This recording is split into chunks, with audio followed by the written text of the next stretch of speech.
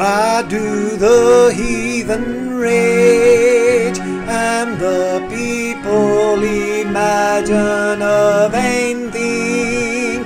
The kings of the earth set themselves, and the rulers take counsel together against the Lord and against his anointed, saying, Let us break their bands asunder, and cast away their cords from us.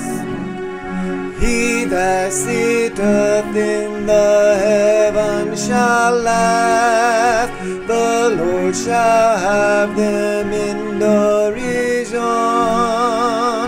Then shall he speak unto them in his wrath, and vex them in his sore displeasure.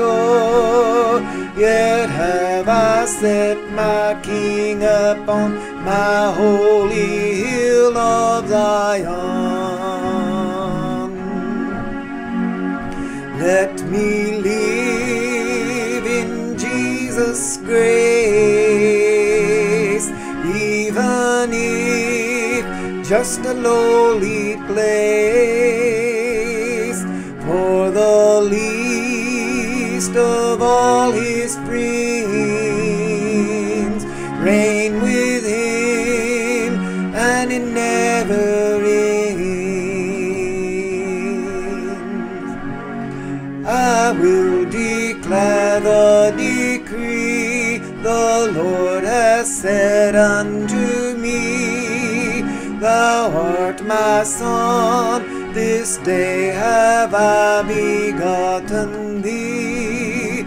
Ask of me, and I shall give thee the heathen for thine inheritance, and the uttermost parts of the earth for thy possession.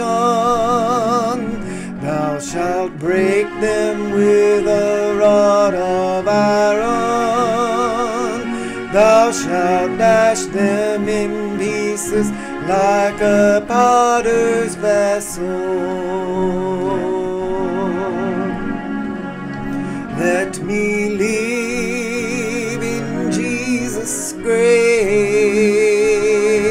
even if just a lowly place, for the least of all his friends reign with him, and it never ends. Be wise now, therefore, O ye kings, be instructed, ye judges of the earth. Serve the Lord with fear, and rejoice with trembling. Kiss the Son, lest he be angry, and ye perish from the way, when his wrath is kindled but a little. Blessed are all they that put their trust in him. Let me live in Jesus' grace, even if just a lowly place, for the least of all his friends reign with